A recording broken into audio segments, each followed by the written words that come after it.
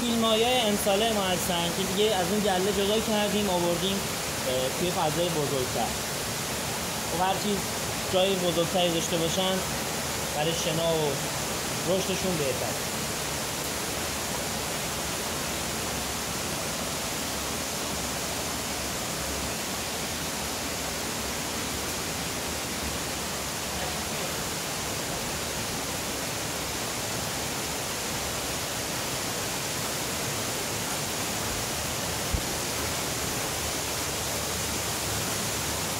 فیلم‌های تکثیر سال 96 ما هستن که الان ما توی گله 1500 تایی یه تعدادی داریم که به وزن 8 کیلو رسیدن، بعد عضو دیگه ما 7 کیلو 6 کیلو و ماهیایی هم داریم که حتی توی 3 کیلو اینا موندن. در حال یه گله میگن یه تعدادی مثلا فرض کنید 1000 تا شاید 50 تا 100 تا اینا انقدر پایین بمونن، 50 تا 100 تا خیلی رشد عالی داشته باشن، ولی میانگین کلی ما الان توی اون 1500 تای تکثیر سال 96 الان 7 کیلوه که میانگین خیلی قابل قبول و خوبیه نسبت به مسائل دیگه کشور.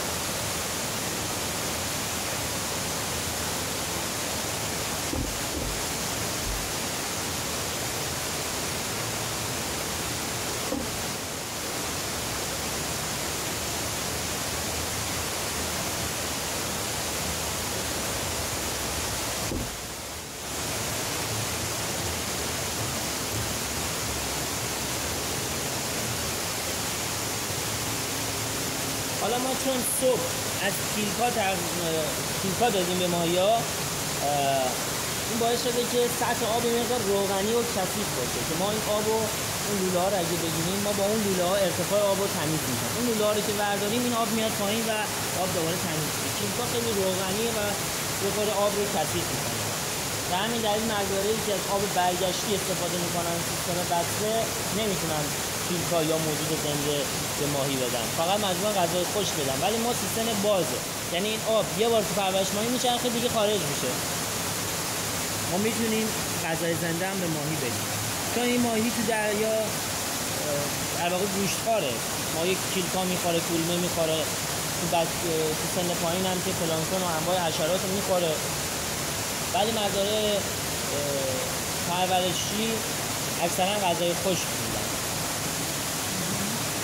غذای زنده به دلیل رطوبت بالایی که دارن ضریب تبدیل خوبی ندارن، زیاد رشد نمیگیری، مجبوری که غذای خشک کارخونه‌ای هم بهشون بدی. ولی از طرفی برای سلامت ماهی بهتره که غذای زنده هم بدی.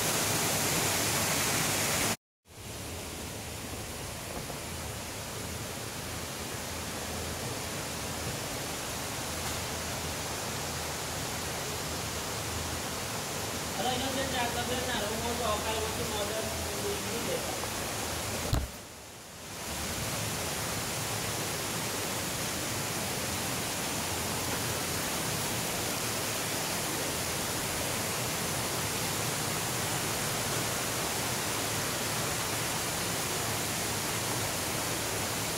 رنگ ماهی رنگش رو بر اساس رنگ محیط تنظیم می‌کنه.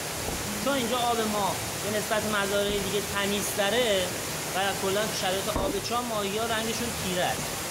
اما مثلا توی آب دریا یا آب رودخونه که تیره تره یا حالا به هر روش ما الان اگه بیام این آب رو تیره کنم، حتی اگه یه هفته بیام یه موادی بزنم یا اصلا خاک رس بریزم که این آب تیره بشه، رنگ ماهی کاملا روشن میشه. متاسفانه بعضی اون ماهی روشن رو به عنوان دریایی غالب میکنن و میفروشن. آره. ولی در کل صید تجاری ما دیگه از ماهی خزر نداریم. یعنی شما توی بازار اگه ماهی دریایی دیدی برای فروش اصلا بهش شک نکنید. رنگ ماهی به خاطر رنگ آب.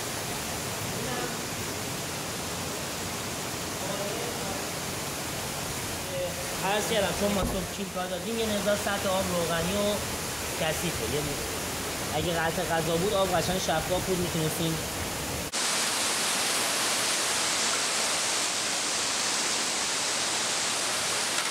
ببین با یه دست رومشو بگیریم، با یه دست سرشو گرفتی از برای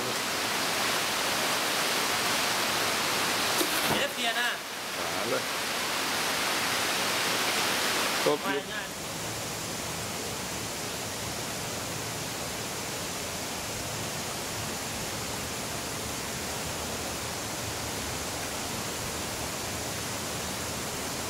اگه میخواد از این عکس خوب بگیره من آب یه خورده بیارم پایین که تمیز شه بعد بخوره. خوبه. من تو طبیعی باشه بهتره.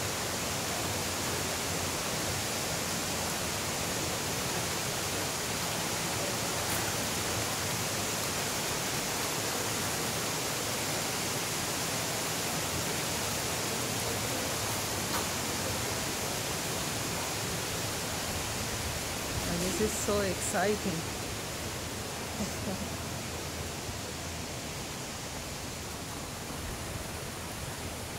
میگم که چایکاران هستن. اینا هم مرتبه و زمان هستن.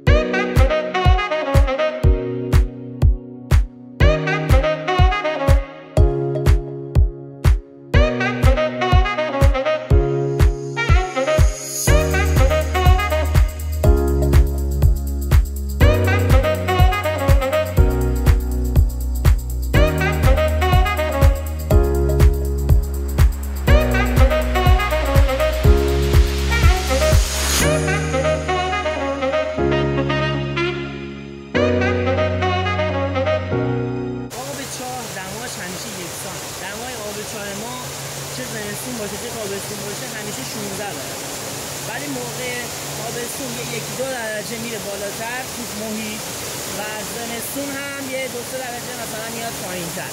نهایت تولرانسش از ما دما سردترین روز اینجا 14 درجه داشتیم تو آب توی حوض‌ها و تابستونش هم که الان دیگه خیلی گرمه تو حوض‌ها مثلا دمای ما نهایتاً برسه به 19 درجه.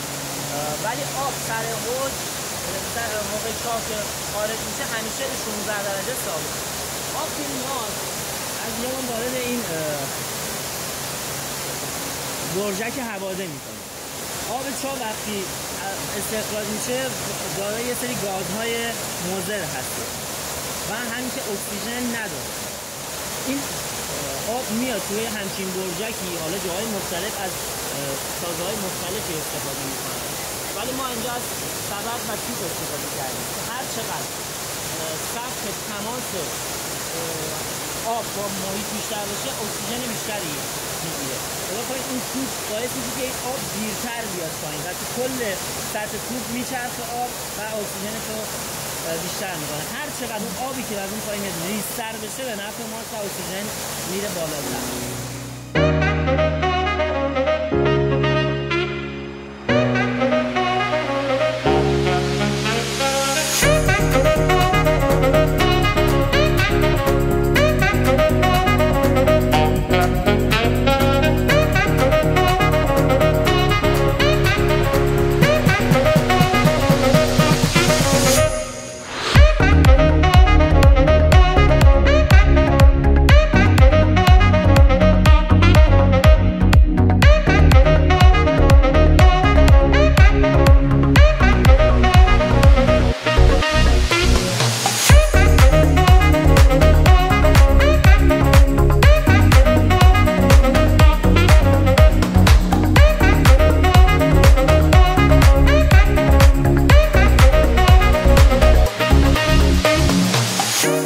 I don't deny there's some strange evolutionary process going on, but mankind won't be destroyed. The fact that you and I are working